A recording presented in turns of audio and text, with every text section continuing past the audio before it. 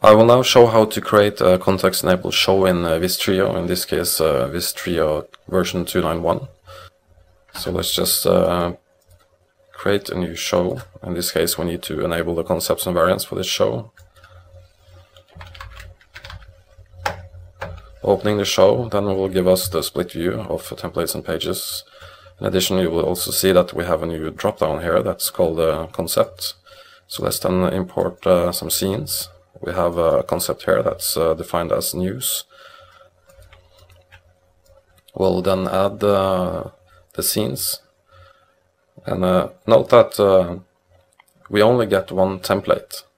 Opening this template will then give us the variants in a page editor.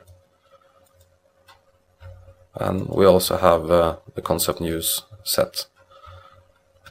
We could of course do the same with the other scenes from the same concept. Let's just import some chart scenes. Here we have 4 scenes that are part of the same, say, template. It's then called chart. Opening it in the page editor will then show us the different variants. So the interesting thing here then is what will happen if we import a new concept but with the same variants. As you can see here we have another concept that's called sports, and another one as well that's called weather. So let's just import then 2 scenes from the sports concept that has the same template name. So then opening the same template name in the page editor will of course then give us what we have already set, which is a news concept. And we can then of course, as we did previously, we can select between the different variants, but we wanted to see the sports scenes, so we'll just change the concept and then we'll get the sports variants. And of course, since we have chart scenes here as well, and they are not part of the sports concept, so we will not be able to switch. If I then switch back to news and reopen it, we will see that we have the variants. I can of course then import similar scenes from the sports concept. Opening this template again then and setting the sports concept will show us the sports concept graphics.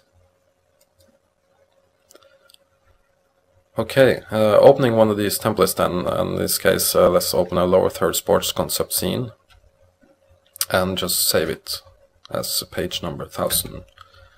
And here we can see that we get just one single page and the ability to actually switch between the variants here as well. So if you want to resave this or save it as a new, we can save it with different variants. So here we can also see from the column that we have one that's lower and one that's top. Also note that we can, from the page view of course, also change the concept. We had sports, so let's just select news. And we can see here that the variance has changed. Another way of changing the variance is of course then right-clicking the icons and then selecting the different variants from here. We can also do that from the template view, where we can see that we have the different variants available. To get a better view of the icons, we can set an image size. So here we can see what it was saved with. Let's save another one, and in this case let's save it as a sports scene, and